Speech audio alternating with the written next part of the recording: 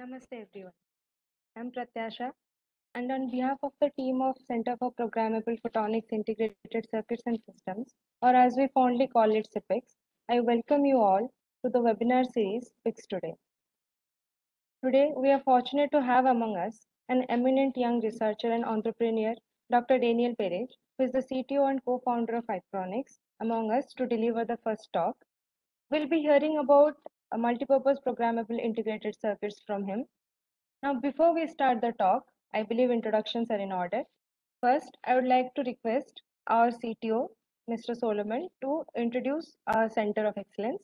After that, I would like to request Professor Bijay Krishnadas to introduce our respected guests. Over to you, Mr. Solomon.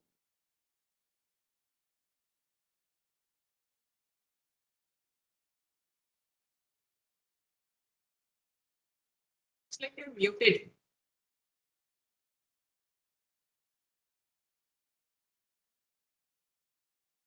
Solomon, you have to unmute. Oh, sorry. Yeah. Hi. Good evening, all.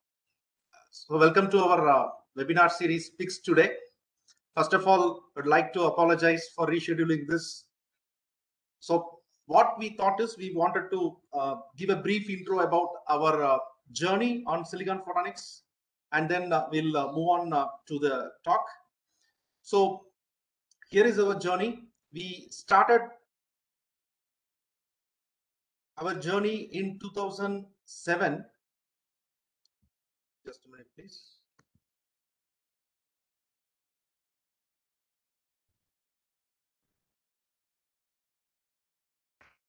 So from 2007, we have demonstrated various passive and active photonic devices, and we have received global grants also across the different agencies, including government agencies, and some honorable grants includes the research on the quantum photonics we got, and a recent fund from MeitY, Government of India, we got, which is around 30 crores to work on the programmable photonics integrated circuits and systems. And our journey continues to achieve a lot more things on the programmable as well as on the quantum photonics. This is our motto, the mission of our CPPICS. So here, the objective of working on this programmable photonics is understood by the global penetration, global focus, global concentration on the research on the silicon photonics and the growth and the R&D investments across the globe. What is planned, like $3 billion US dollars is planned around 2025. So understanding this, our MeitY, the Ministry of Electronics and Information Technology, so they have funded us 30 crores with the objective of delivering microwave photonic signal processor and quantum key distribution device and quantum information processor as an industry grade R&D. So we are working towards it with a focused goal, and we are joined as a team from the faculty side. If you see, we have the eminent professors from IIT Madras, so who are working on various aspects of the programmable photonics integrated circuits, and along with the industry experts. We also have honorable collaborators across globe to work on this silicon photonics, and we have our energetic scholars, research scholars, and project staff who are working towards the goal. So the objective of this particular webinar series is to hear out from the global leaders, both from academic as well as from industry. So what we thought is, we decided to conduct this webinar series PICS today and hear out from these experts. So these are the forthcoming talks for your interest to see. So presently, these are the people who have confirmed for the next webinar talks. So very interesting talks are waiting for you. So if anybody who are interested to join us, to collaborate with us in academic as well as in the research part, please connect us through our website. And also you can send a mail to myself, cto@cpics.iitm.ac.in. Thank you so much. With that, we'd like to stop here. We'd like to hear from the speaker. Thank you. Yeah. Thank you, Solomon. So it is our pleasure today to introduce Dr. Daniel, who is a co-founder and CTO of Ipronics, Programmable Photonics. That is a spin-off company launched in just a couple of years ago. So they are dedicated for development of programmable photonic processor and computing devices. He leads the Programmable Photonic Research Group at University of Valencia, and also his research activity stands out in the field of Programmable Photonic Integrated Photonics, which deals with invention and development of general purpose programmable photonic circuits. He also focused, he not only just do research in programmable photonics, he also developed hardware, including architectures involving improvement of components, because you know silicon photonics components are still getting improved day by day, and also software advances leading to the creation of fault tolerant automated routines enabling practical programmable photonic ICs. And in 2017, he received the IEEE Graduate Thesis Award by the IEEE Photonics Society. So you can imagine that he is a young and also young entrepreneur, and also taking actually initiative in the new research area, relatively new research area, programmable photonic integrated circuits, but yet very promising. And he will be talking something, some challenging aspects today in front of us. And if you have any question, etc., then you can just put up your questions in Q&A box at the end of the talk that will be addressed. Over to you, Dr. Daniel. Thank you so much, Vijay, for the introduction and also for the invitation. It is a real honor to be here to speak about programmable photonic integrated circuits.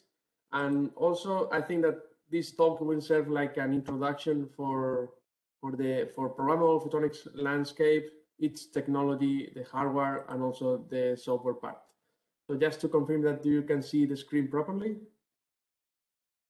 Yes, please go ahead. Yeah, perfect. Looks all right. Okay, so let's start. The talk, as introduced, it's going to focus on programmable integrated photonics.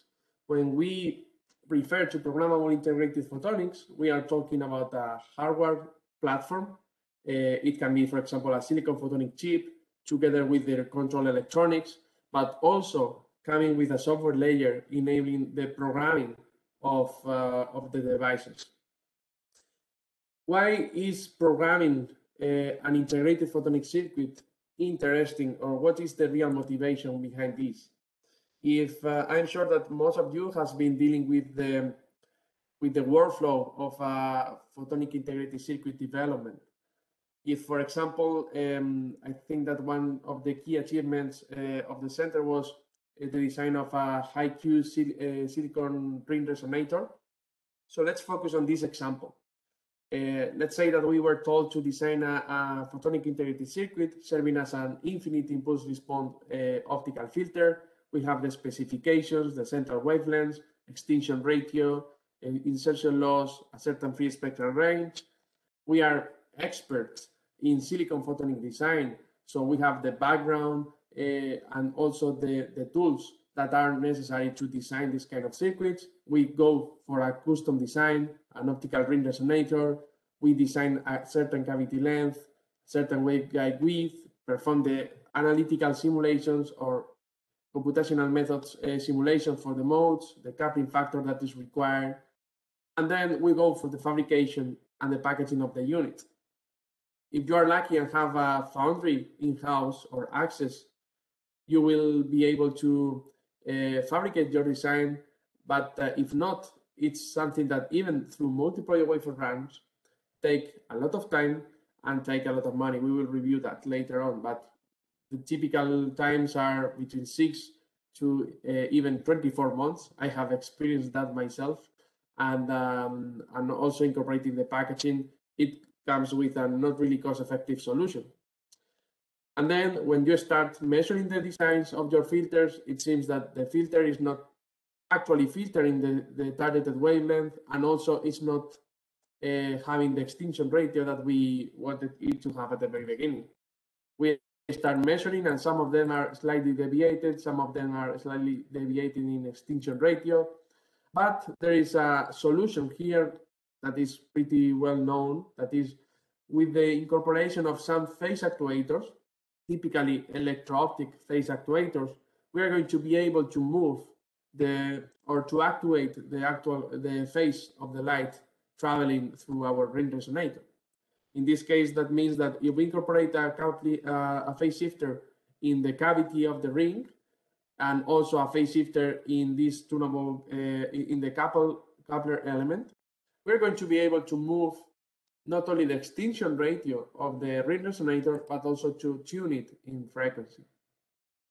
So this idea of adding reconfigurable components adds a lot of dynamic reconfigurations to the properties of the light and then to our circuits.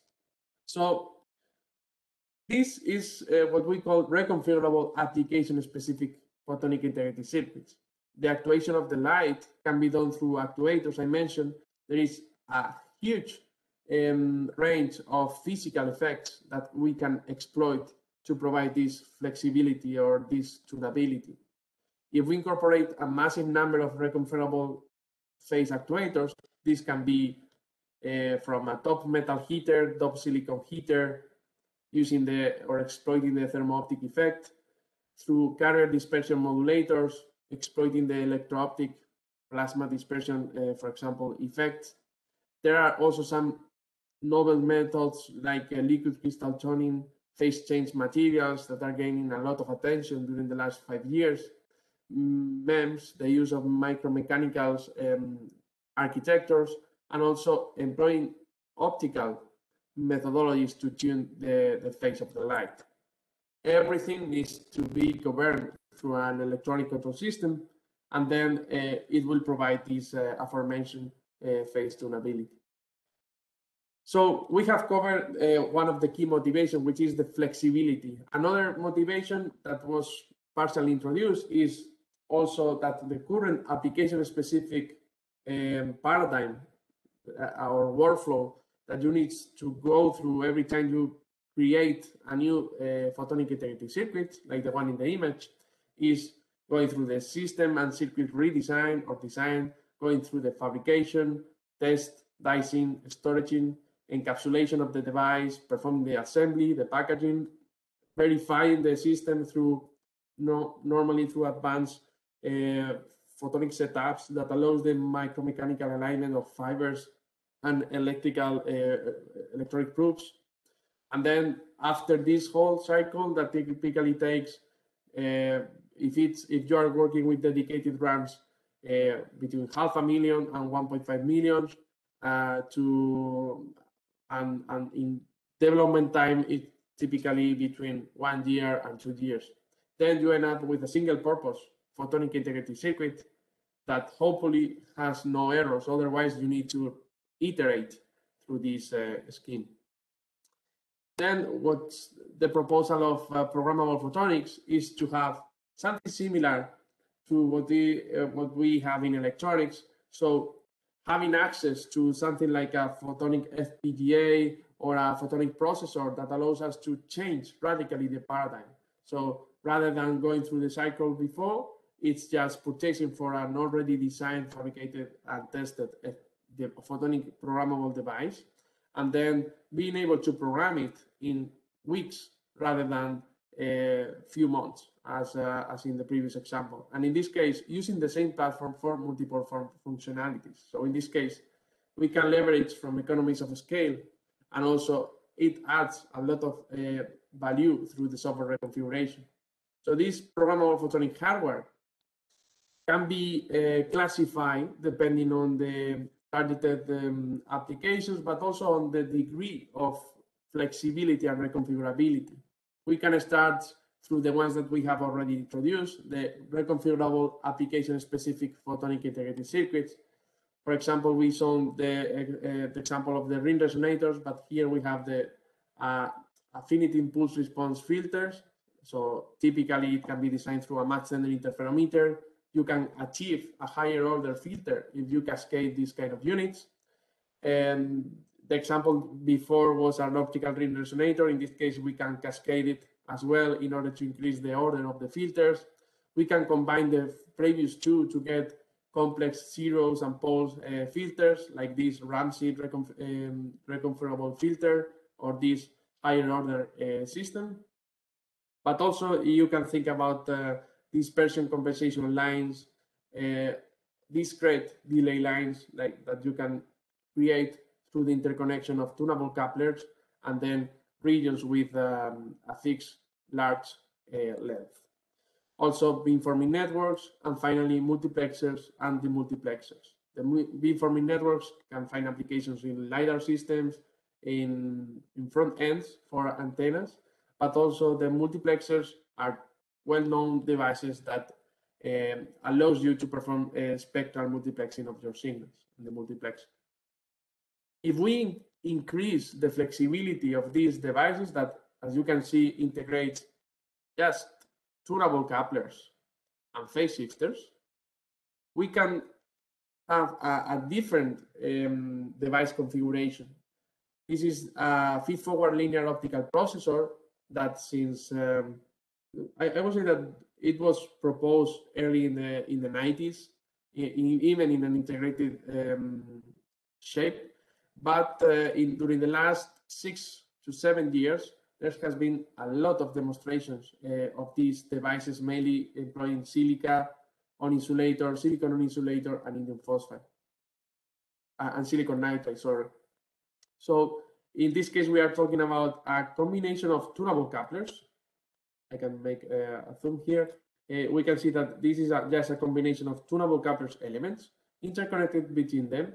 And then through optical couplers, we can get our signals into this unit, and just through the propagation of the light through these elements, we are able to perform typically optical matrix multiplications.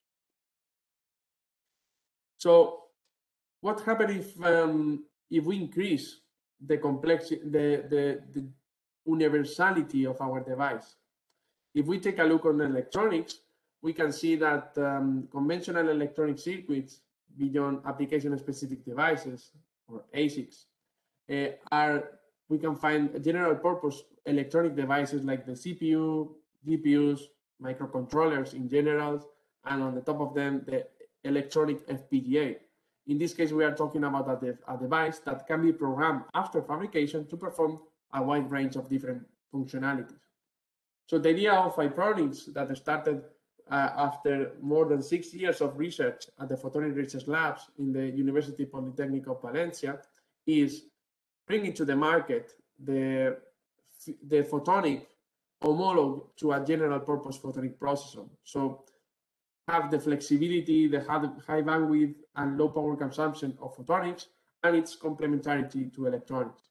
The way of doing that was with the proposal in 2015 of this idea of a reconfigurable photonic integrated circuit that is based on a reconfigurable optical core. You can see this one in the image. In this case, is the same. We are talking about the same element, so it's a tunable coupler, but in this case, the interconnection pattern allows the feedbackward propagation of the optical signal. With this reconfigurable optical core, we can program a wide range of functionalities. So let's take a look, for example, see if this is working. Okay. I will try to put it later during the Q&A. But basically, we can indeed take a look here. You can see that with this reconfigurable optical core, we are going to be able to produce photonic integrated circuits through the reconfiguration of this hexagonal lattice. Okay, so it's not only about the reconfigurable optical core that we will see later on as well. How can we program circuits within this lattice pattern? But also, we integrate in the photonic integrated circuit a different range of application-specific devices, like, for example, high-speed modulators, high-speed photodetectors, multiplexers, demultiplexers, dispersion compensations, and so on. So reconfigurable aspects are also integrated on this design. As you can see, the reconfigurable optical core can be employed not only to perform these circuits on demand around this area, but also to provide the interconnection. For example, you can see here a yellow pattern that is interconnected one input port with this unit, and then through the circuit is connected through, in this case, to the modulator. But we can have the circuit working simultaneously on a different task, like, for example, getting the light through this optical port, and then once in the circuit, performing a tunable beam splitter in this programmable unit cell, and then splitting the signal into two optical ports. All right. So once we have this device, let's see what is really this programmable unit cell. So the basic element that we employ to perform the different, the light routing and the circuit topology design. In this case, we are seeing a basic match-sender interferometer. Through the activation of one of the arms, we are going to be able to change the splitting factor of this of the signal coming through the input, through the upper input. In this case, we can split the signal and create a crossbar switch, a bar switch, or we can achieve any state that is between the 0 and the, so 0 coupling and 100% coupling. So anything in between can be programmed through this phase actuator. In addition, if we combine double actuation, then we are going to be able to change the phase of the optical signal traveling through this unit without modifying the coupling factor. So in this way, we are going to achieve optical filters tunability. Another or alternative way of creating this programmable unit cell is through this dual drive directional coupler. In this case, we have input waveguide and another waveguide, and then we have two phase actuators under on the top of the waveguides. In this case, the phase actuators are performed in silicon nitride. You can find more details in this paper, but the basic idea is the same as with the match-sender interferometer. In this case, you can see that as we perform the heater down, then in this case, we can achieve a tunable coupling change between, so we can suppress the signal from -30 and then get the full light coming through one of the ports. In addition, with this image, we can see the single driving behavior, but with this image, we can see that if we have an interconnection between this tunable basic unit and more tunable basic units or programmable unit cells, then we can achieve this the phase tuning that I mentioned before. So in this case, we are seeing that, for example, in this case, this was just the interconnection between the output waveguide and the input waveguide, so just a ring resonator. And in this case, we can see that we can maintain the extinction ratio quite constant with and achieve the full free spectral range tuning, just performing the dual driving scheme. More details about the fabrication of the unit and the behavior, as mentioned, can be found in this publication. In this case, we perform the interconnection of these programmable unit cells, maintaining a triangular pattern scheme. So what is important about the pattern interconnection, and why it's important to think different and additional ways of improving the programmable unit cell? The programmable unit cell basically will tell us about the scalability of the circuit. For example, in this case, we can see that actually, if we assume propagation factors for the waveguides that are around the state of the art, so let's say between 2.5 and 1.5, we can see that the coupler insertion loss, in this case, we assume a match sender interferometer with an input coupler and output coupler. If we assume a state-of-the-art couplers insertion loss that are between 0.2 and 0.1, that gives us that the typical insertion loss of the programmable unit cells currently with the state-of-the-art, it's going to be between 0.4 and 0.3 if we are quite optimistic. And then this will this is going to accumulate through our photonic integrity circuit. So this is one of the key motivations of continuing the explorations of and optimization of the programmable units elements. But let's talk about the interconnections. Why do we interconnect circuits using the hexagonal waveguide mesh? Well, I think it was in 2015 when it was published this square pattern interconnection of programmable unit cells to create these reconfigurable lattice circuits. And in parallel, we were exploring a similar concept, but in this case using the hexagonal waveguide mesh arrangement. So after a careful comparison of different interconnection patterns, you can identify that this is just the result of the interconnection nodes that you employ between programmable unit cells or match sender interferometers. So depending on the interconnection node, if you use 3 nodes in the interconnection, it results in an hexagonal lattice arrangement. If you use a 6-node interconnection, it becomes a triangular one. And if you use 4 interconnection nodes, you get a square lattice mesh. So we performed in this paper the proposal of this hexagonal waveguide mesh and the triangular waveguide mesh and the comparison among the different circuit topologies. And it results that the hexagonal waveguide mesh outstand the other two regarding the flexibility and versatility that you have in order to synthesize match senders and ring resonators and waveguides within the reconfigurable optical core.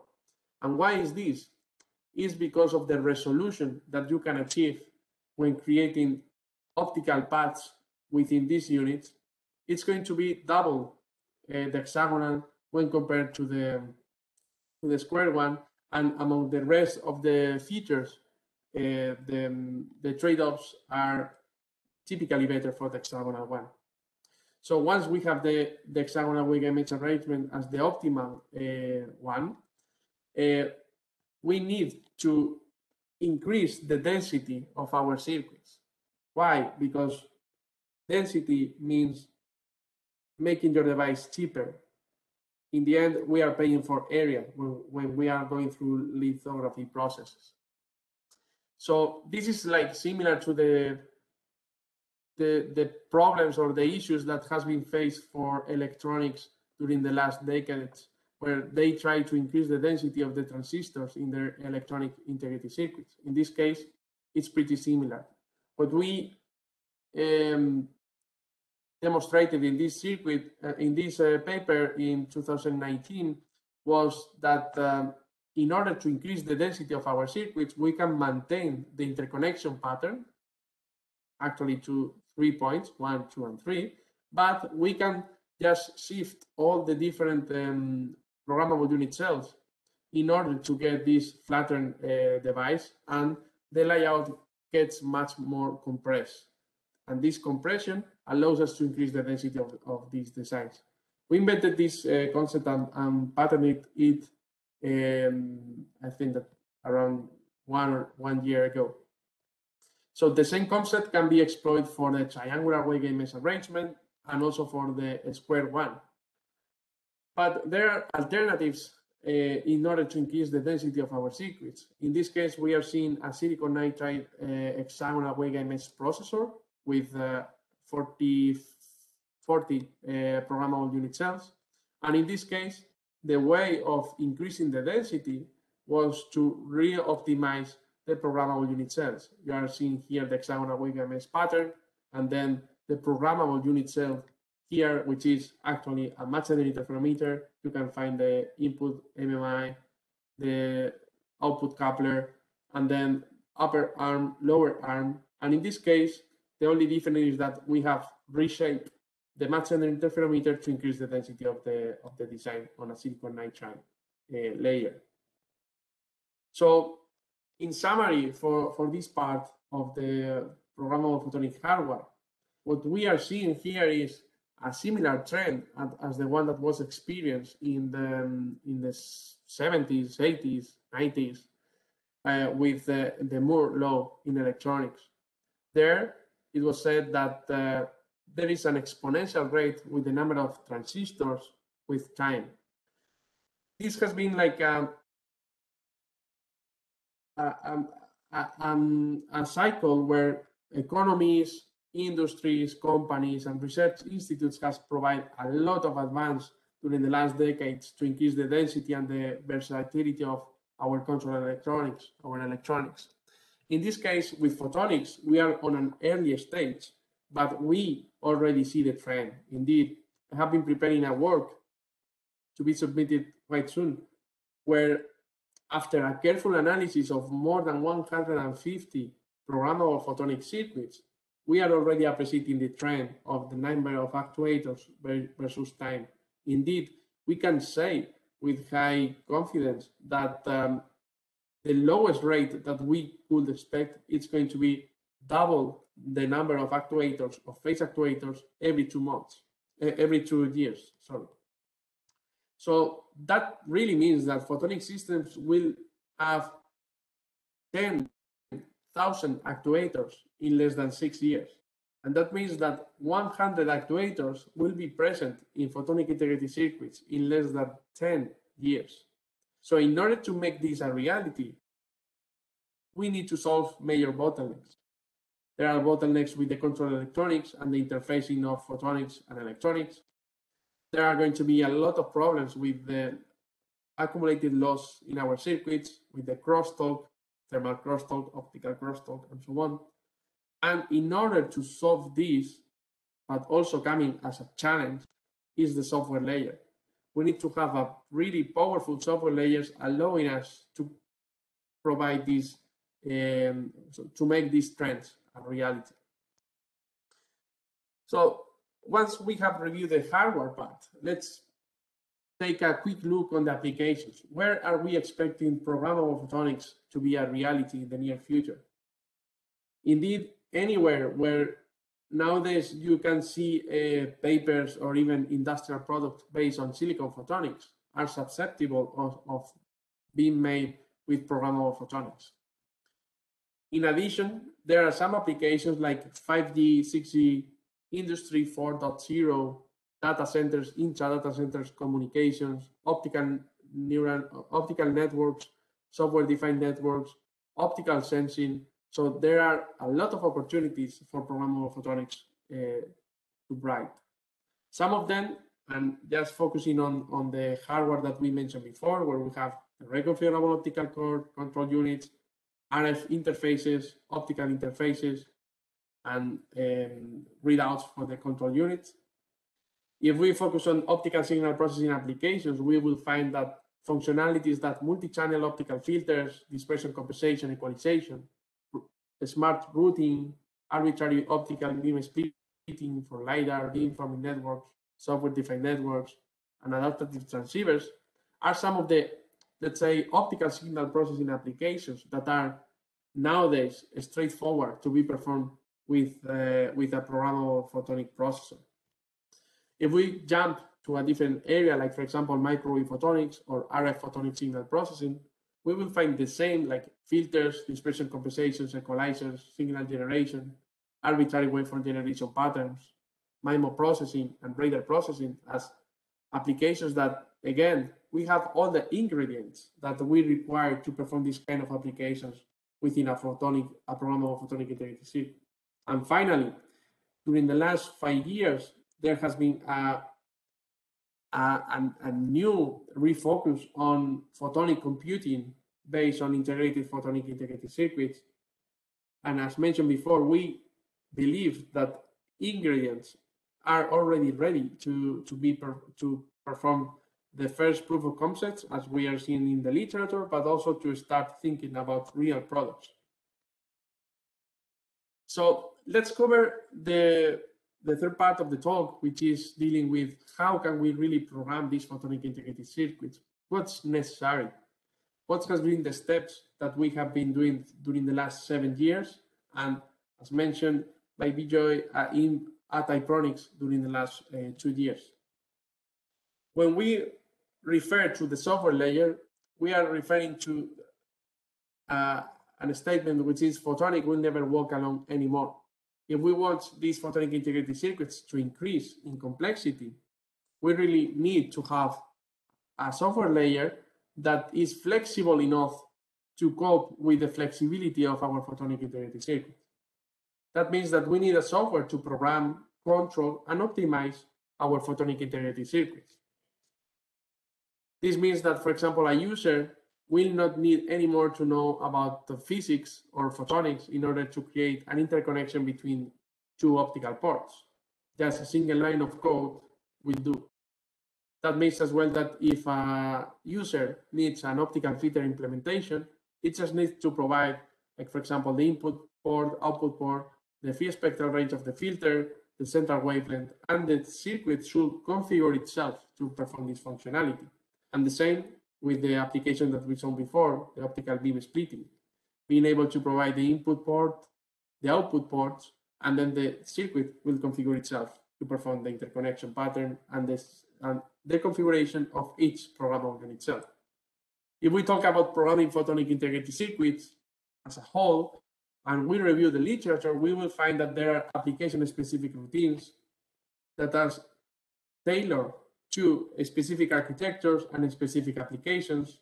And we find that there are more general purpose photonic routines just to configure circuits employing nonlinear optimization methods and minimizing the application-specific cost function.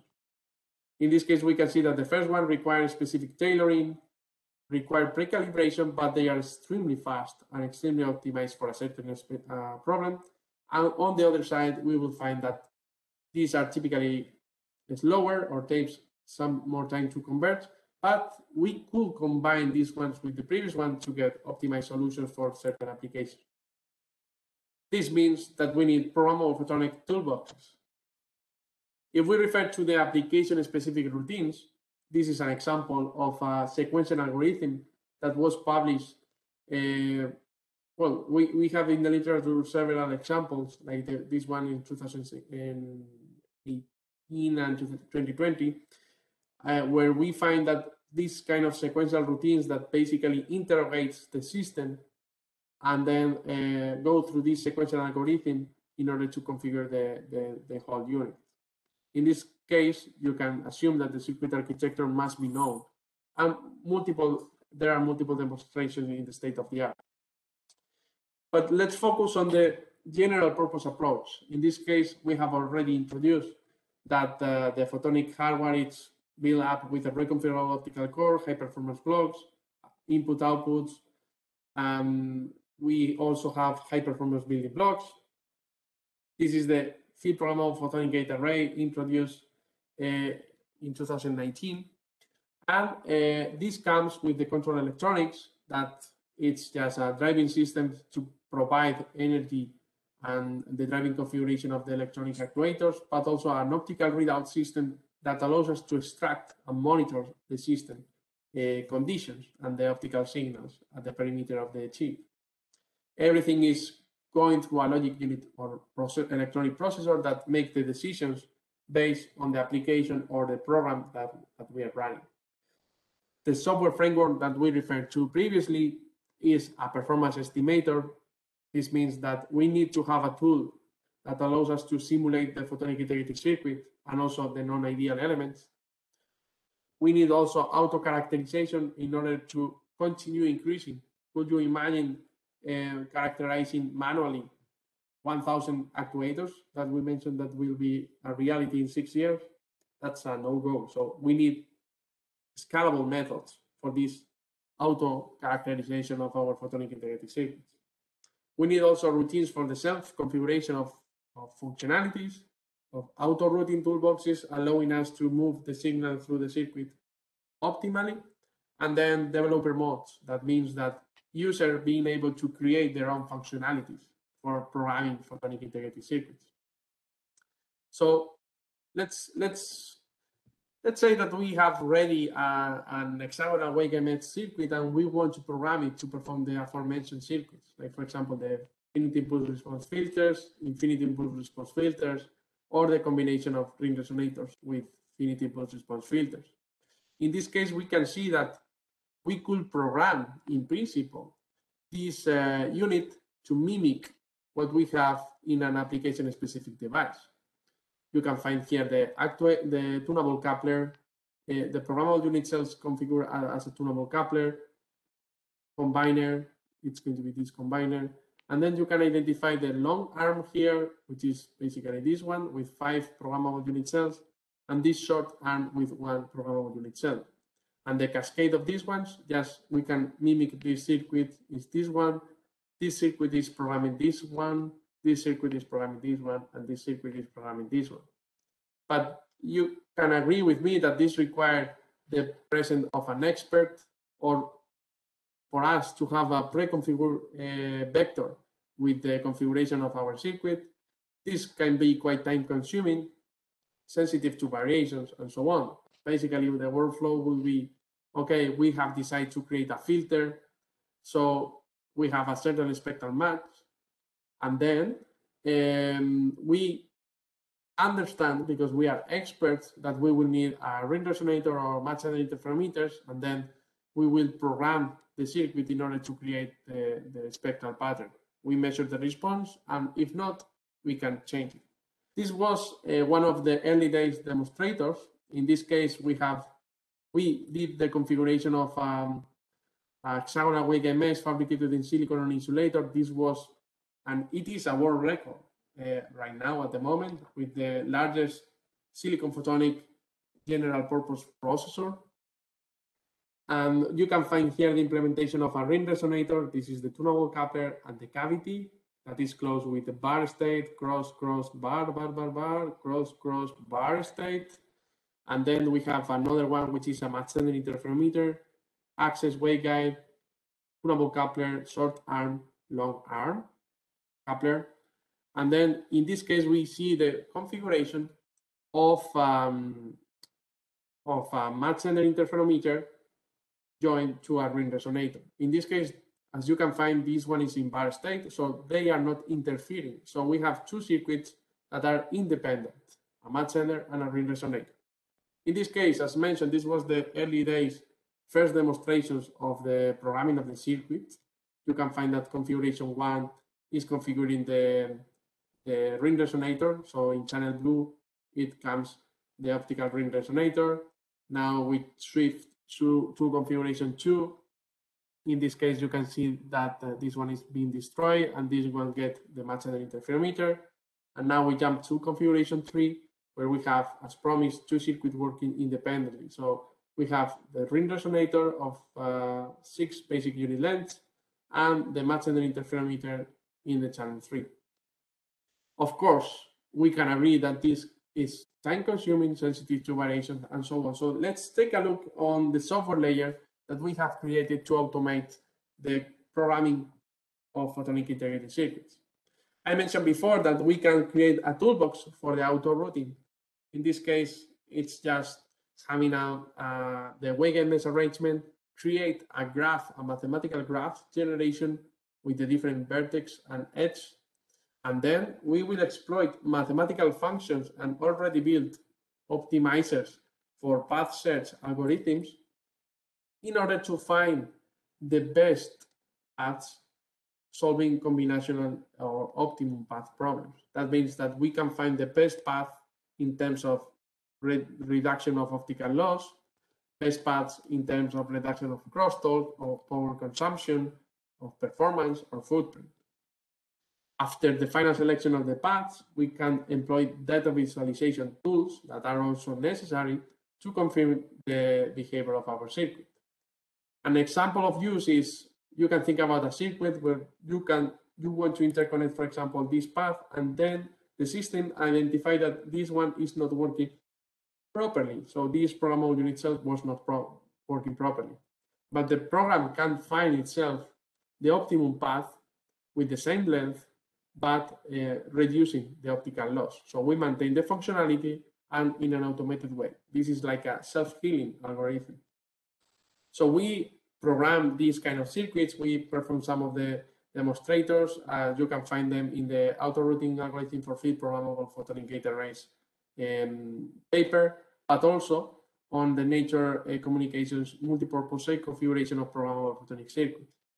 In this case, and since then, we have been growing the capabilities. You can find here real graphical tool that we incorporate in our software tool that allows you to find alternative paths for the same interconnection patterns, not only for a small waveguide mesh arrangement, but also for medium waveguide mesh arrangement and also for large waveguide mesh arrangements, adding more than 197 programmable unit cells.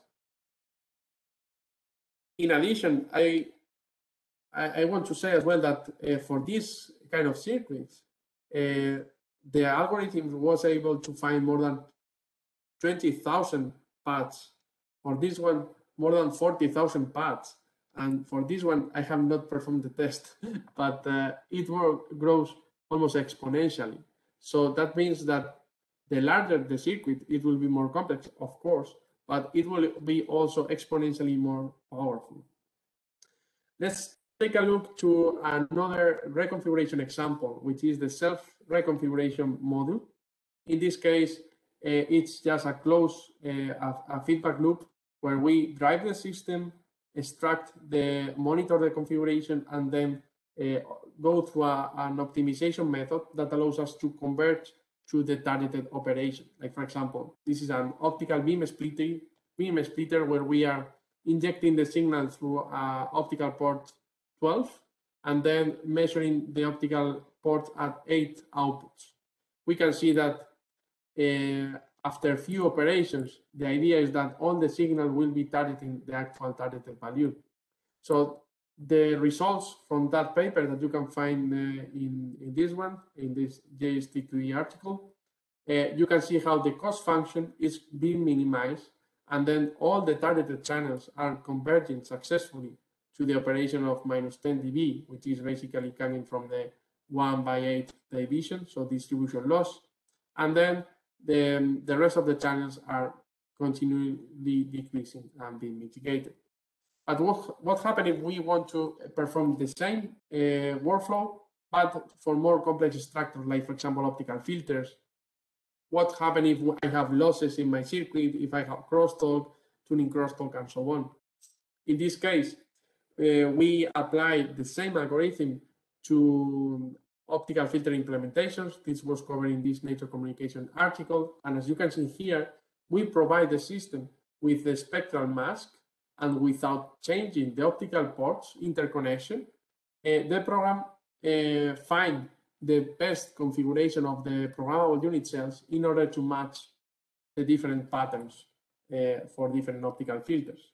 In addition, we introduced here penalties that are beyond the state of the art, like, for example, tuning crosstalk beyond 10%, when normally is below 3%. And still, the program was finding automatically the configuration of our system.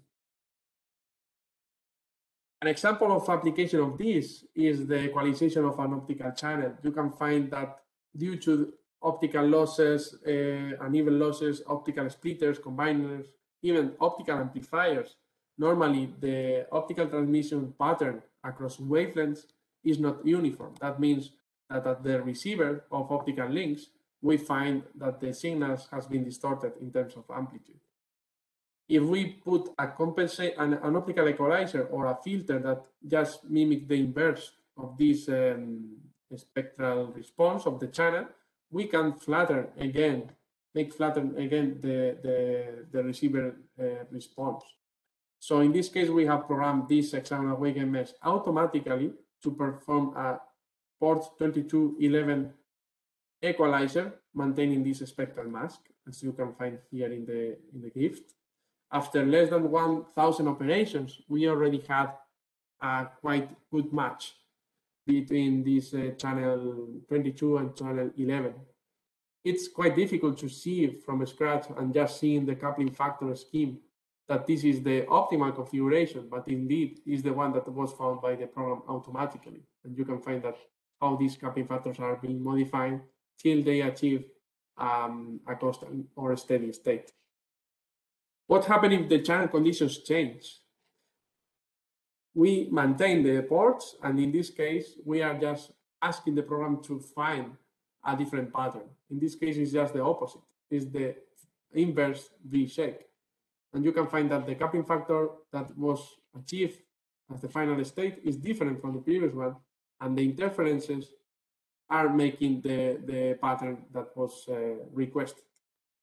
We test these two examples, but also different optimizers for this workflow, finding which one are performing better, which one are performing worse, and also measuring that we can achieve high, really high convergence rates. So for these channels, we measure more than 30 examples with random phases at the very beginning, and we found some of the methods achieve more than 90% of the convergence.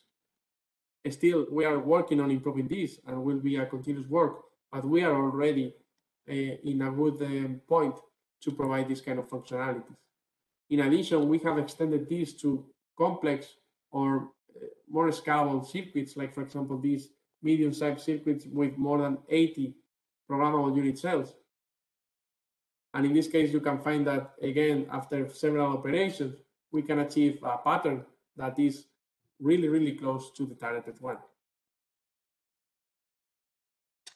Okay, so let's move to the to more functionalities. In this case, we are talking about the ability of creating optical filters, but for a user that is not expert in photonics. In this case, we have created an optical and a specific library for optical filters toolbox, where the user just needs to provide the specs of the filter, like for example, the bandwidth.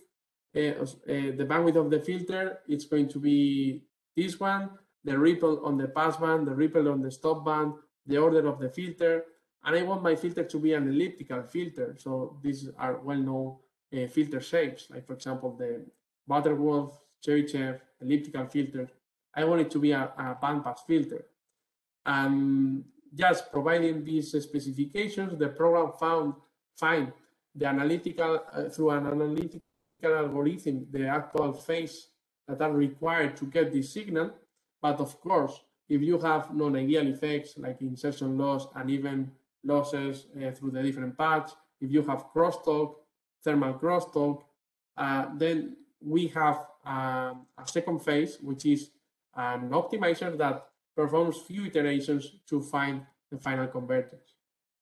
In this case, we have several examples here that were published in the Photonics Switching and Computing Conference this year, that you can find that the blue line is just performing with the analytical algorithm.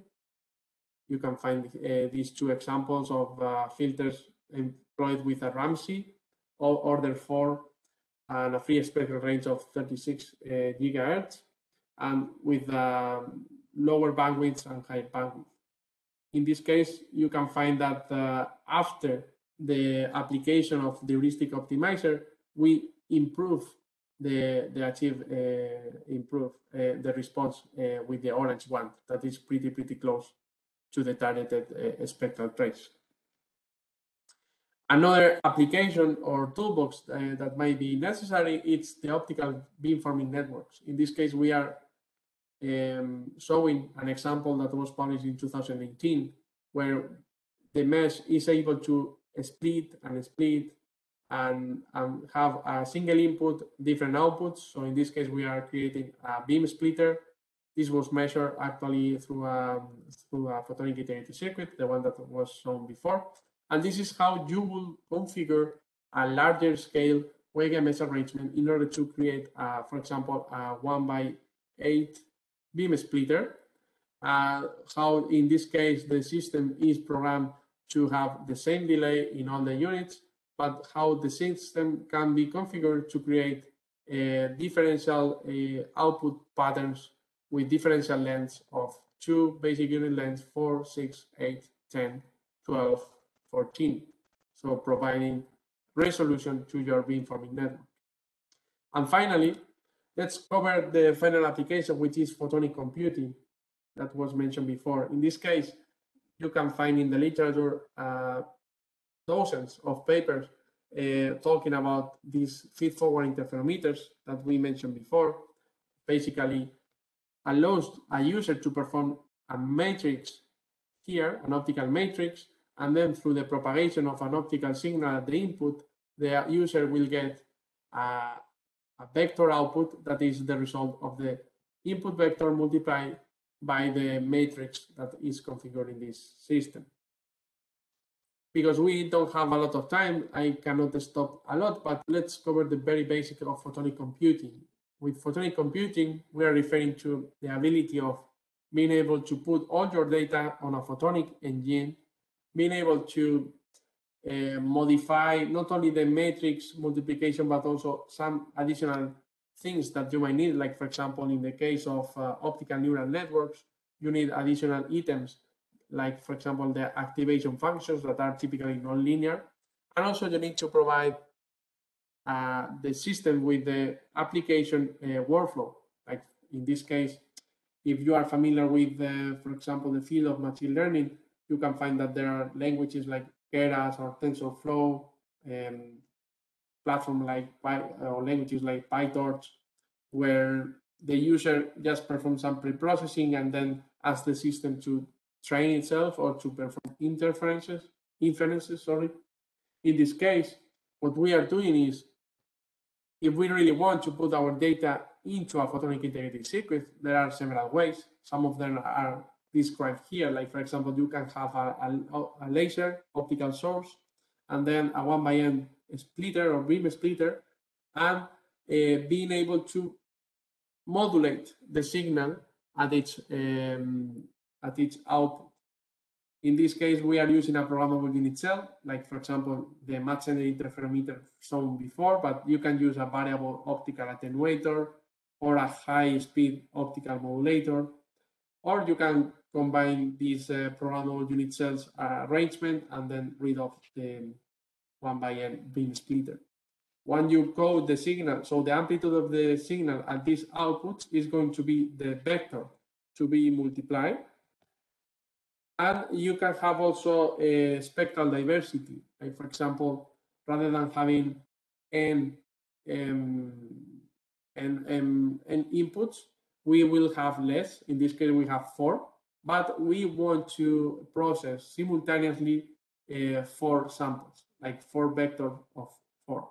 In this case, we have 4 wavelengths. These splitters, we are coding here the first sample, the second sample, the third, and the fourth. And we employ multiplexers in order to get the signals to a photonic processor. This can be an optical neural network hardware, a reservoir computing hardware, a recurrent neural network hardware, convolutional neural networks, multi-layer optical networks, and so on. Or it can be a multi-purpose or general purpose photonic waveguide mesh arrangement. Then once we have processed the multiplication and the processing or the computation, then we can extract the signals. If we are employing this wavelength diversity, we need to recover the different samples spectrally, and everything goes to the control unit. So what is really inside this element? I mentioned before that it can be multiply and accumulate, like a feed-forward mesh arrangement. In this case, this is how the hexagonal waveguide mesh arrangement will configure a multiply and accumulate or a matrix multiplication of an 8x8. We can also create or program the circuit to perform matrix that are non-uniform, like for example, this linear matrix that is a singular value decomposition of an input matrix and another matrix that all together with a diagonal matrix perform an arbitrary linear matrix multiplication. This is the core of optical neural networks. When we describe an optical neural network, it's just the matrix multiplications defined by these weights of an input vector and this matrix. And the output will result in this layer. This layer can be multiplied again by another matrix in order to get a certain output. This is the fundamentals of optical neural networks. If we take a look on the evolution of these photonic neural networks or photonic computing techniques, we will see with no problem that the number of phase actuators required to perform a 16 by 16 multiplication employing a feed-forward mesh arrangement is 240. If we want to increase this number to the double, so at 32 by 32, then the number of phase actuators required on a single chip becomes close to 1,000. And if we want to perform a 64 by 64 or a 128 by 128, then we achieve numbers that are close to 16,000 actuators. According to the scaling law that I presented before, it is similar to the Moore law in electronics. This is about to happen between 2025 and 2035. But still, a lot of improvements in the area are required to get those metrics.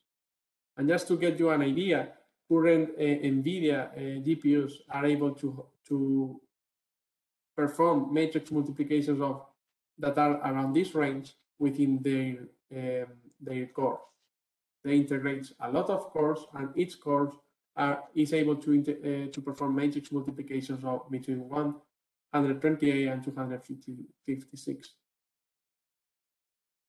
So with this, we are concluding the talk, and I will be more than happy to provide you with all the answers to your questions.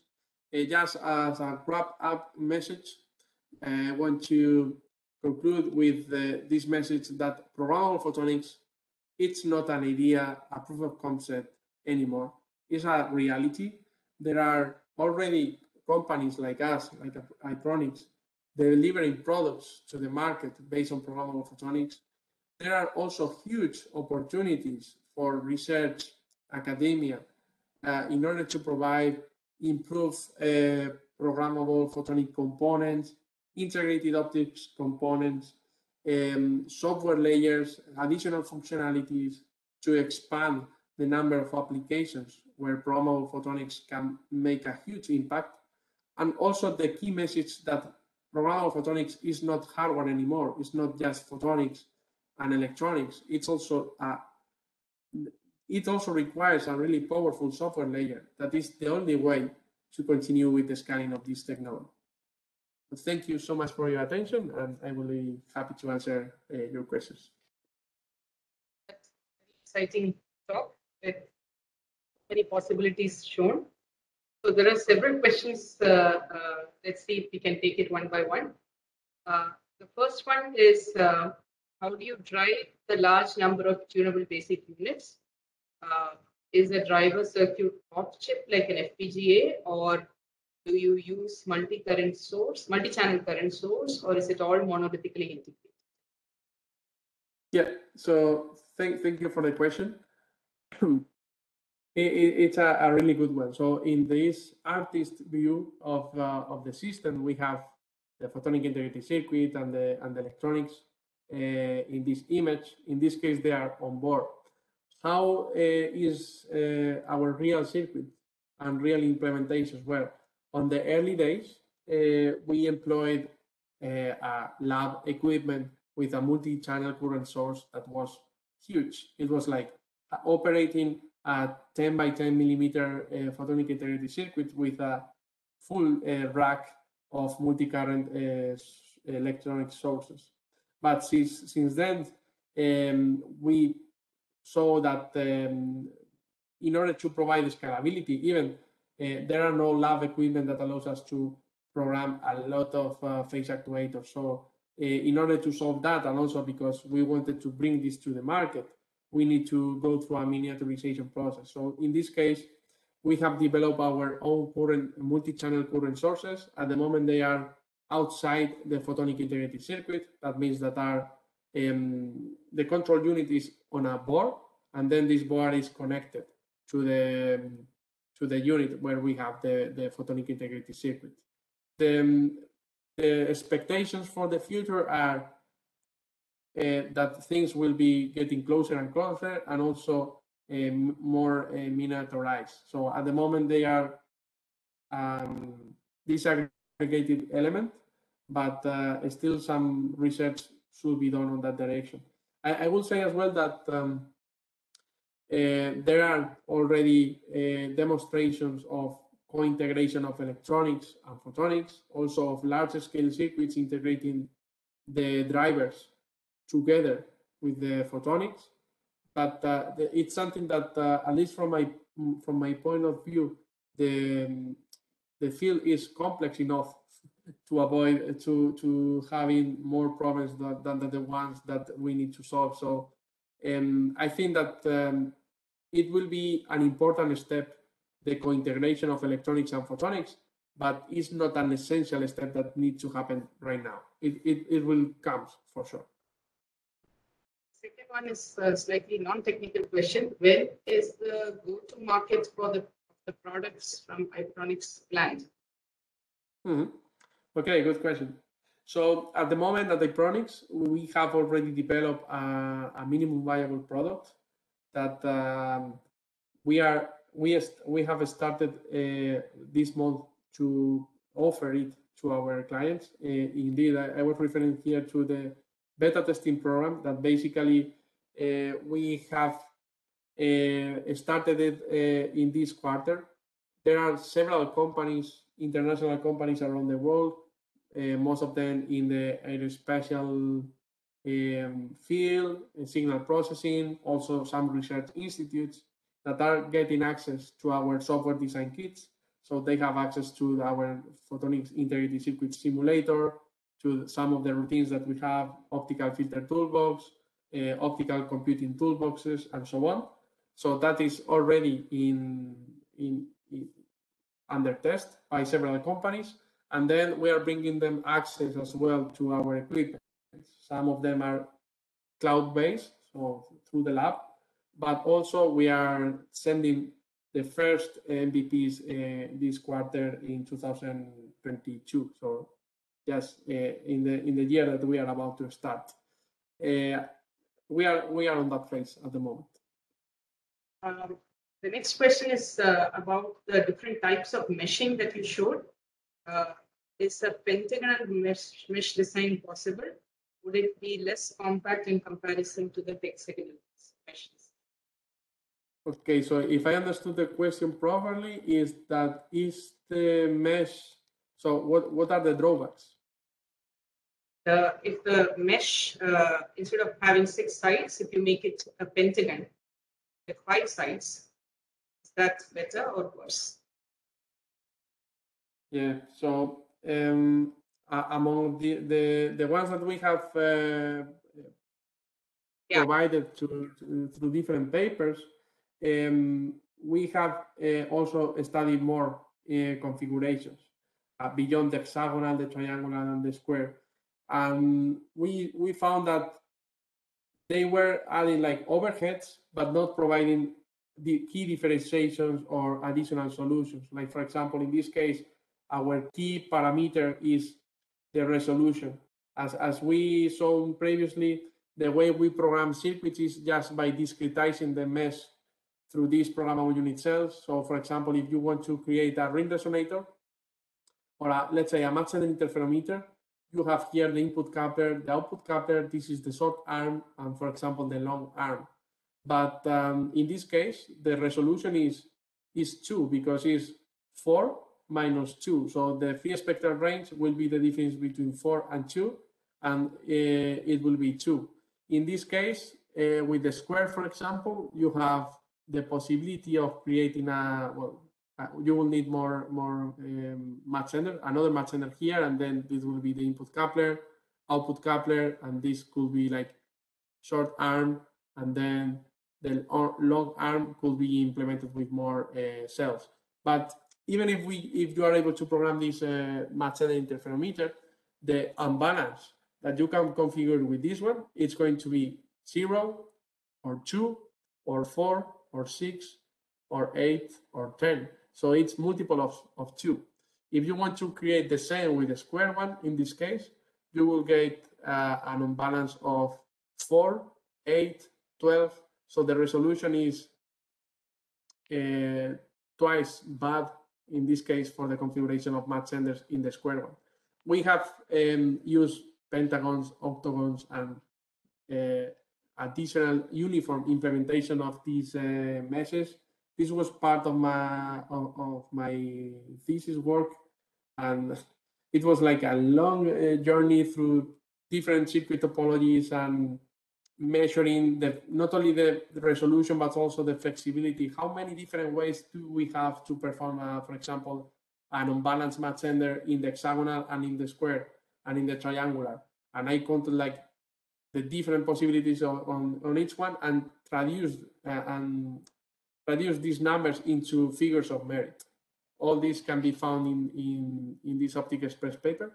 And since then, we have tried to find more circuit topologies, and it results that the hexagonal ones still is the one providing the better performance. The next question is again about tuning the devices. You showed several ways of tuning it. Which is the best way? Is the heater the best way, or the ideal way to tune? Good question. Very, very good question. So as we mentioned, the way that we have to program our circuit can be different. I have introduced the top metal heater, top silicon heater. So even if we want to exploit the same effect, like in this case, the thermo-optic effect, we will have alternative ways of getting this effect on our circuit. So all of them has trade-offs. This is as everything in life. There is nothing that is the best thing for everything. So you always need to trade off pros and cons. If we go quickly through them, we will find that typically heaters or thermo-optic effect has one thing that I found like key for the scalability of our circuits, which is it's not introduce additional loss. If you have the heater element far enough from the waveguide, you will not introduce additional optical loss penalties. If we are targeting 1,100 actuator circuits in the future, we need to make sure that we don't introduce additional loss. Even 0.2 dBs, when multiplied by 1,000, gets into a serious problem. Okay, so that's why that's one of the most important metrics. However, the trade-off is coming with the reconfiguration speed. Typically, the reconfiguration speed of a thermo-optic it's between 20 microseconds and 300 microseconds, depending on the shape of the phase actuator. But it's also true that the power consumption is a metric that we want to optimize. And state-of-the-art phase actuators based on thermo-optic effect allows you to go down. At the moment, at Ipronics, we are using phase actuators with 1.35 p-pi, so that milliwatts. That means that we are using 1.35 milliwatts per actuator normally. And that's well below the nominal state of the art is nowadays around 10 milliwatts. So that means that we can still have 1,000 heaters on and still have less than 200 milliwatts of power on the chip, which is not really a serious problem at the moment. So what's the temperature resolution you work with in those kind of heaters? That's a good question. That depends on the heater design. If you have a large actuator, then you need less temperature gradient.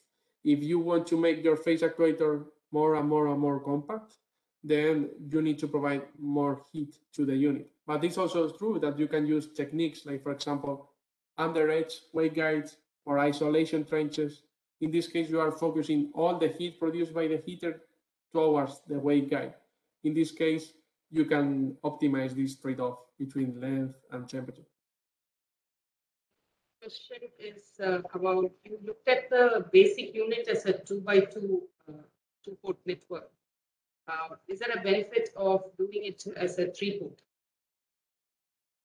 That's a good question. So yes, let's say that the benefits will be like we will increase the complexity of our lattice. It's something that can be done, and indeed we have some already some ongoing and already consolidated works on that. The results that we got from that are not pointing to a huge benefit. So it's just that you get a more network complexity, but we did not find yet if that provides a key performance improvement when compared to the previous ones. One good thing about the 2x2 configuration is that if you check the papers on optical signal processing, or even the ones now about photonic computing, you can find that with the 2x2 building block, you can create complex n-by-n functionalities. So it's from this simplicity where we come, the whole system performance comes from the cooperative behavior of really the most simple unit cell that we can create in photonics, which is a simple balanced match-channel interferometer. I think that we cannot envision nothing more simple than that. So it's one of the beauties of this, which is from very basic components, and the aggregation of a massive force is like a country. A lot of people can make the system work, and this is similar. And as mentioned, I think that there are still huge opportunities to continue exploring the different circuit topologies, and also not only on the circuit, but also on the component. I introduced as well the dual drive directional coupler, but still there are some works from people in Europe working with the MEMS, and also in North America with MEMS for this kind of programmable photonic circuits. In this case, there are also some trade-offs regarding the length of the components, the voltage required for the operation, the speed. I think is pretty similar to the one achieved by thermo-optics, and they have really good isolation. So the optical crosstalk is not a problem because they are just switch and decouple the circuit mechanically. So as mentioned, there are a lot of trade-offs here. And a related question is, what would be in the chips that you were talking about, what is the end-to-end insertion loss or individual device insertion loss? What are the range of numbers? That's a good question. So regarding the insertion loss, I think that we have introduced, yes, a graph here. So let me go. Yeah. Regarding the insertion loss of the circuit, it depends on the performance that you achieve for the programmable unit cells, and also non-negligible contribution that can be coming from the interconnection between the external world, like for example, a fiber array, and the chip. In this case, typical coupling losses are around 3 dB per coupler. So that means that just getting in and out of the chip can be 6 dB. In our case, at the PICS, we are working with edge coupling technology that allows us to go below the 1 dB per coupling. So let's say that we are losing between 1 and 2 dB, including input and output. Okay, so you already have 2 dB of loss, and then traveling through the circuit, if the circuit is large, can introduce penalties. We can assume like state-of-the-art or nominal values for propagation loss that we can get from multi-project wafer runs. It's going to be between 1.5 and 2 dB per centimeters. But the real and key contribution is coming from the insertion loss that you get from each programmable unit cell. As I mentioned before, well, the one that the hexagonal circuit that we published in 2017 on Nature Communications, it was featuring 0.6, 0.59 dB per programmable unit cell. You cannot create a large-scale circuit with that, because imagine that even you achieve a 0.5, like for example, having a programmable unit length of 600 microns, and then assuming insertion loss per coupler of 0.2, which is state of the art. I will say that if you achieve an MMI working with that, congratulations, you are making a good work. The ones that we are using at the moment are around 0.12, and getting that is pretty complex. I'm mentioning MMIs because you can use directional couplers, but having all of them at 50-50 exactly at the wavelength of 15 nanometers, that's a huge challenge. So if you want it to be as broadband as possible, you might want to use multimode interferometer. So, okay, let's assume that we have 0.2 dB per coupler and propagation losses of 1.5. Our programmable unit cells, because of the length of the heaters that can be, let's say, 300 microns, and the length of the MMIs, access waveguides, and so on, we end up with a programmable unit cell of, say, 600 microns. In this case, we are saying that 0.5 dB will be coming from each programmable unit cell. So that means that if your circuit has, let's say, 10 programmable unit cells, so I am crossing through 10 of them, I need to introduce additional 5 dB loss. Right. So that's a lot. And so the prospects are, at the moment, with our technology, we are working with these numbers. That means that we are introducing as well the possibility of the user to amplify the signal. But yeah, at the moment, let's say that the insertion loss that we want to set as a maximum, it's going to be like 10 dB. So that's currently limit the size of the circuits.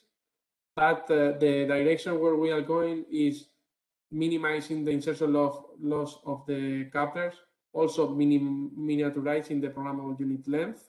So these are the numbers that we are expecting for the next 2 to 3 years, which is working with the numbers close to 0.2 dB per programmable unit cell. So as you scale and as you increase the number of paths, the path length increases, the loss is going to compound. So what is the plan on integrating amplifiers in these chips? Yeah, that's a good question as well. So the plan for the integration of the amplifiers is the following. The first one, as I mentioned before, I try to keep it simple always. So that means that if we have the possibility, like for example, through this, let me go. Yeah. So through these edge couplers, if we are able to interconnect a high performance block, but that is not integrated on the chip, let's say that, for example, these two outputs are going to be dedicated through the interconnection of an optical amplifier. So that means that anytime the user needs an amplifier, just need to go through these ports, and then these ones will interconnect it through an external cavity that will feature as an optical amplifier.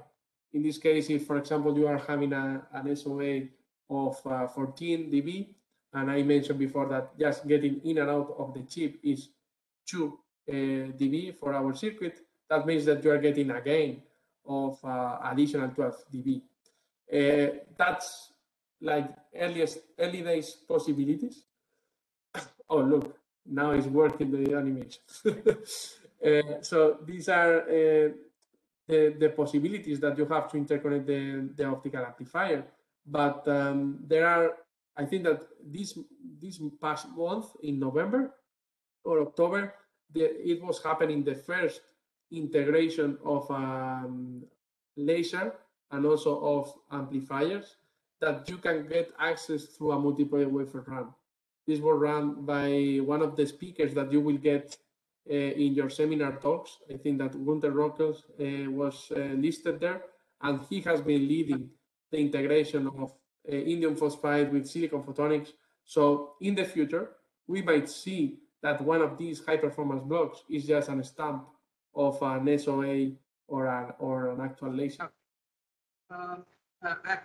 I hope you have time to answer a few more questions. Yeah, no problem. Yeah, great. So what criteria are important for optimization, and are there any favorite optimization approaches? I think the question is related to scaling also. Mm-hmm. Yeah, that's a very good question. So, of course, I have my preferences, but let's say that when dealing with optimization methods, one thing that is typically said is that there is no free lunch algorithms. So it's like some algorithms can perform better for some applications, and some algorithms will perform better for other applications. It also depends if you are working on local search algorithms, that means that you are like close to a solution. If you are not close to a solution, you might use global search algorithms. Let's say, for example, I introduced previously the workflow for our optical filter toolbox. In this case, we are performing a first phase where we've used an analytic algorithm to find the analytic response. In this case, the variables that are resulting through this methodology are putting us extremely close to the solution. So that means that in this case, it might be better to use a local search algorithm, because it's like you are pretty close. I just will just push you to the optimum point. But other algorithms, like for example, the one that we publish in this multipurpose self-configuration of programmable photonic circuits, in this case, we were just programming the circuit from scratch with non-analytical method a priori. So that means that you are blind in the search area. So you need to use global search algorithm. In this case, we employed like genetic algorithms, particle run optimization algorithms, and gradient-free algorithms. Okay. So a related question that came later is, how do you interpret the device non-idealities while doing this optimization? Do you do it device to device, or how do you provision for it? Yeah, that's a good question. In this case, our methodology is the following. We have developed a simulator engine. I think that I have not listed here the reference, but it was published in Optica in 2020, and it was called like scalable arbitrary methods for programmable photonic integrated circuits, something like that. And you can find there that how we created the performance estimator. Basically, it's a tool that allows you to create the scattering matrix of a circuit once you provide it with the driving data. But that's too complex, and I can tell you that it took us more than 1 year to get that program working, and it was quite fixed. And since then, we have been improving it for more than 2 years. And it's available through our performance estimator. It's at the moment we have created it. I think that was a question also that was popping up in the chat regarding what is the language that we use and so on. In this case, we are using Python-like implementation, so it's object-oriented programming. And in this case, you can imagine that we have an object, which is the mesh, and then there is a method associated to that object that allows us to compute the scattering matrix. So this mesh, it also incorporates objects, which are the programmable unit cells, and each programmable unit cells has its own non-idealities. So How we incorporate these non-linearities? It's just, you can create, for example, a vector. You can say, for example, okay, the insertion loss are coming from a Gaussian distribution. So it's just with Python, you create a Gaussian distribution centered at, let's say, 0.4 dB with some standard deviation. And then with a single line of code, we introduce this vector, and all this vector is transferred to the programmable unit cell. So each programmable unit cell will know what's going to be its insertion loss. And exactly the same, you use the same methodology to incorporate optical crosstalk, tuning crosstalks, and anything else. That's it. It's going through the object, and then when performing the performance estimator, all that data is already there. So you get the non-idealities. So again, one more question related to the challenges. So can you please mention the challenges involved in meeting the system level performance for microwave applications, FPGA, when compared with the PICS? So I don't know if I got the question properly. It's like how it's compared the performance of the FPGA with a application specific device. Right. Yeah, so that's again a really good question. It depends on the application. I like to say that sometimes there are applications that can only be programmed with this with the programmable unit. So there are some applications like, for example, let's say an arbitrary waveform generator that requires a highest degree of arbitrariness for the creation of the pattern. In this case, this multiple interference tool box is actually what I need. This will be the application specific for that functionality. But of course, trying to reply to the question, let's focus, for example, on a microwave photonic filter, a simple one. In this case, the only difference between the ASPIC and the programmable photonic circuit will be that the actual circuit configuration, it's so the actual circuit topology is already there. So in this case, either we have to program it, like for example, imagine that we want to create this double ring resonator in cascade. So in the case of an application-specific device, we will have the modulator, we will have the interconnection to the filter, we will have a photodetector. And then, okay, let's assume that the laser is outside the photonic integrated circuit. In the case of the programmable photonic FPGA, we have the same, the modulator, the photodetector, but the filter, either we program the mesh to create this filter, or you have an application-specific, for example, this one. We have here a cascade of ring resonators through two waveguides, and then the only difference between the application-specific device and the ASPIC is that we need to interconnect the access waveguide between the modulator and between the filter and the photodetector. It's not a waveguide, it's a programmable waveguide. So in both cases, the difference is that in the programmable case, we are going to have more insertion loss because we need to cross through several programmable unit cells. And probably that since in this case, these interconnected blocks in the application-specific case are waveguides, are passive. So we will have an extra power consumption of our unit. In this case, just putting this into numbers, the power consumption is something that it's going to be not a problem in the near future, because at the just 5 years ago, the design that I implemented was consuming 100 more times than the ones that we have at the moment. So the decrement has been dramatic. And I think that this is going to be like negligible. But probably the insertion loss is the part that is the one that is more challenging. And that's why I mentioned that at the moment we are working with 0.5 unit cells, but the plan is to reduce that to 0.1 in less than 3 years. So I think that that's the key difference, is the insertion loss of one circuit when compared to the other is actually the key differentiation. Next question is actually answered. How do you resolve issues related to fabrication errors in such big circuits? So it depends.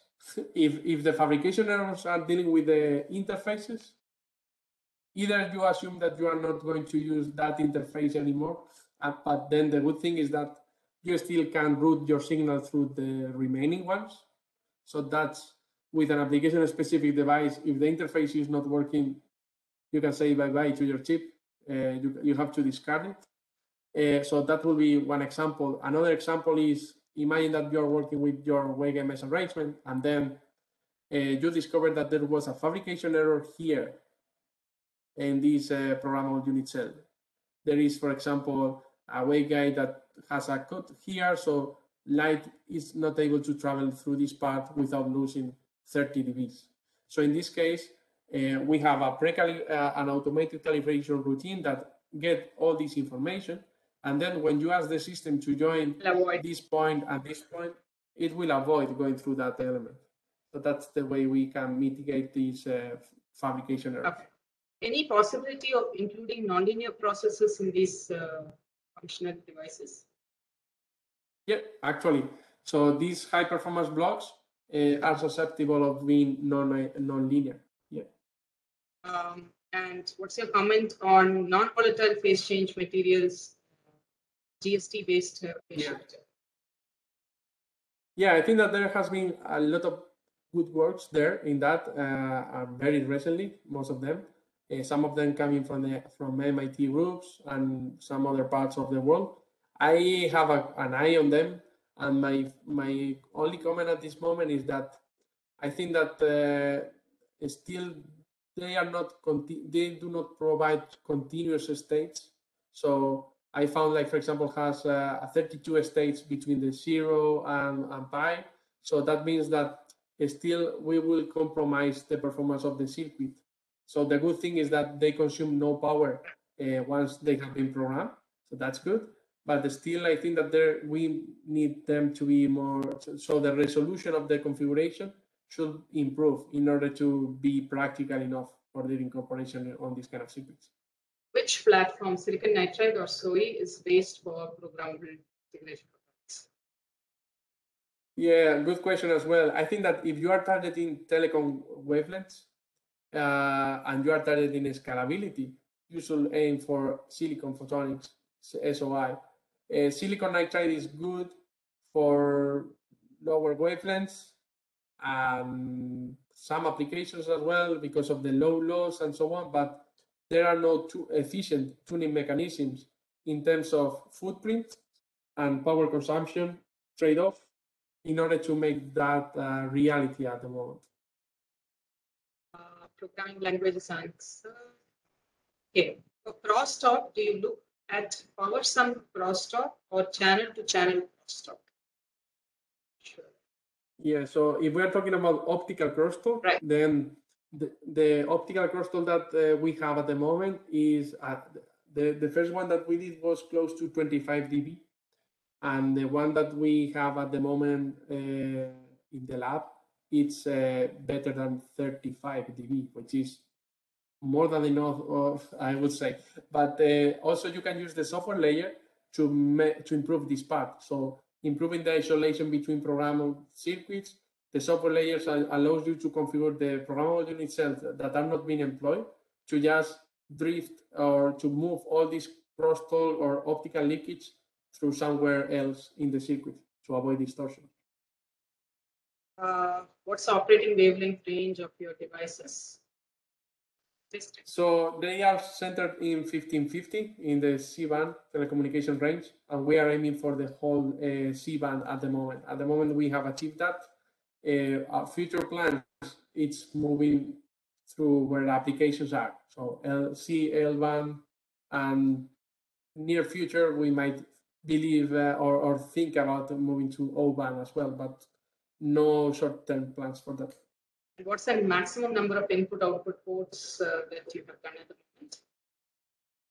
So the ones that we have at the moment in the lab has 64 optical IOs. Okay. So this is 64 inputs and 64 outputs. No. It's 64 ports. 64. And then, Okay.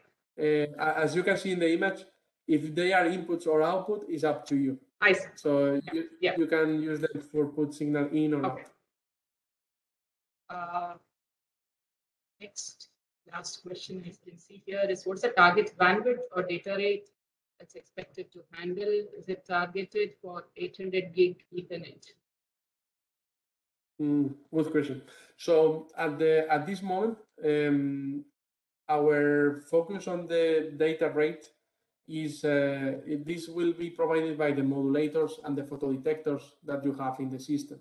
Of course, if you get the external modulation of the device and external photodetection, and you just get the signal in, perform signal processing, and get out, you can use any kind of data rate that you want. But if you want to generate that digital signals or to photodetect that digital signals using the programmable circuit, at the moment we are working with modulators and photodetectors that works up to 35 gigahertz. And honestly, I think that short-term plans is not going beyond these numbers at the moment, unless we use like parallelization. So no plans for the 800 gigs Ethernet at the moment for this solution. We believe that that application requires an application-specific transceiver at the moment, and we are focusing on providing additional signal processing capabilities, functions, and flexibilities to different applications, not transceivers focused. I was looking at my own set of questions. Most of it is covered, but you didn't talk about any polarization leakage as the path increases. Any comments on that? Polarization. Yeah, that's a good question. Regarding the polarization, the trials, some of the trials that I showed during the talk were performed with a silicon photonic chip that was employing grating couplers. So the grating couplers actually filter all the TM mode and only allows the T go through the circuit. So just polarization controller that in those cases was an external one allows us to maximize power and thus maximize the T mode. But I must say that since then we've designed, fabricate, and encapsulate edge couplers. So the ones that, as I put here in the image, are based on edge couplers, and yes, that means that we need to handle the polarization. In our case, we have designed the circuit to work only for TE. That means that you need to have filters at the input ports and output ports, and they remove any kind of TM getting into the circuit. Okay, so that looks like what we have. And any fundamental limit on the device density or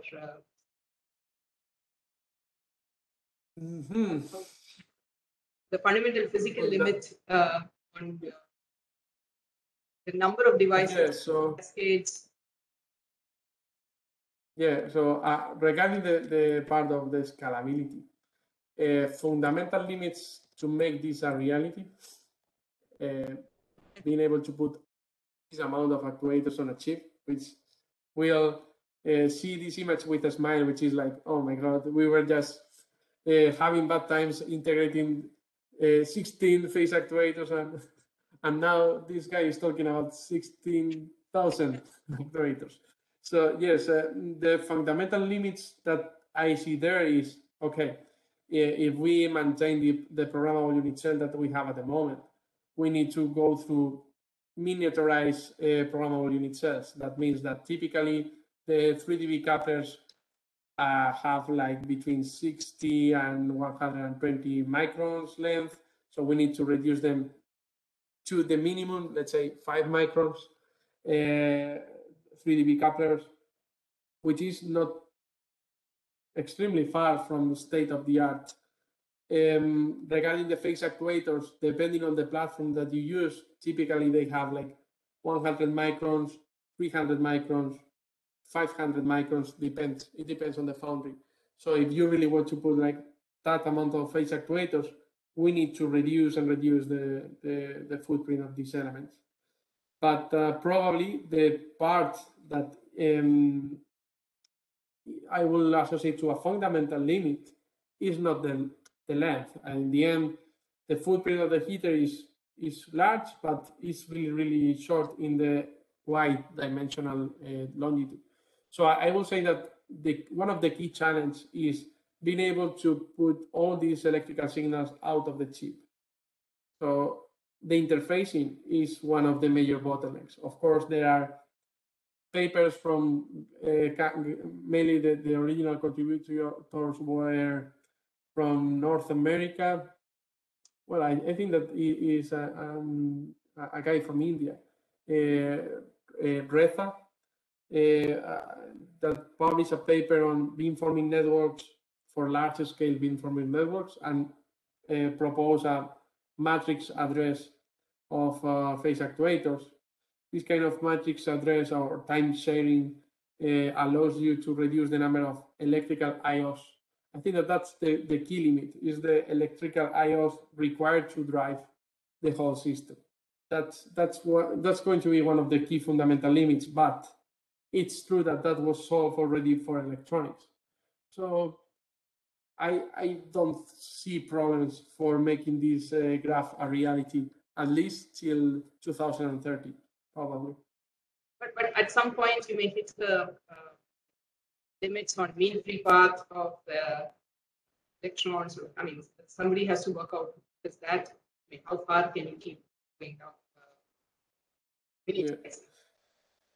Yeah, exactly. So it's like probably I don't know if we will see something like problems of the extreme miniaturization of the problem of the components will lead to problems that nowadays are not visible. So then we will need research in order to solve problems that at the moment we cannot even envision them. So that's for sure. Okay. Bijoy, do you have any questions? I think from the panelists, I see. No, I don't have any questions. I think it's a really good talk, and particularly Q&A session is Thank really, you so much for patiently answering all our questions. Yeah. And I think it could have been better also if Deepa, you could tell who is asking questions. I think that could be. Okay. Yeah. Anyway, I think maybe next time onwards we should announce the name. So we had questions a lot of questions from Kumar Piyush, Yashraj, Arnab Goswami, Ashutosh. All these are PhD scholars, I know. PhD scholar. Tushar, Pranabendu Ganguly, again Piyush, Shamsul Hassan. Yeah. Of course, I was adding my questions. Yeah, it's a very nice. Yeah. Yeah. It's a almost we thought of concluding at 5 o'clock, but it is exceeding 5:45. It took almost the same time for the Q&A. So. Yeah, it's a good job, Deepa and Daniel particularly. It's an excellent talk. Yeah. We really wish that sometime soon we'll be able to host you. We welcome you. Sure. Once the pandemic over. Actually, this Q&A session is very good. One of our speakers says that please extend my Q&A session instead of talking 45 minutes to the wall. So that's good, actually. Yeah. Thank you very much. Okay. Thank you, Deepa. Thank you. Thank you for the opportunity, and it will be a pleasure to being able to visit you at any time. Yeah, sure. We'll be in touch with you, and we'll be just looking forward for a tight collaboration in future. Perfect. Thank you. Bye-bye. Bye-bye. Thank you all, audience, for your presence present till the end. Yes, and thank you for all your questions. Very, very nice. Yeah, sure. Yeah. Bye-bye. Thank you. Bye. Thank you all. Bye.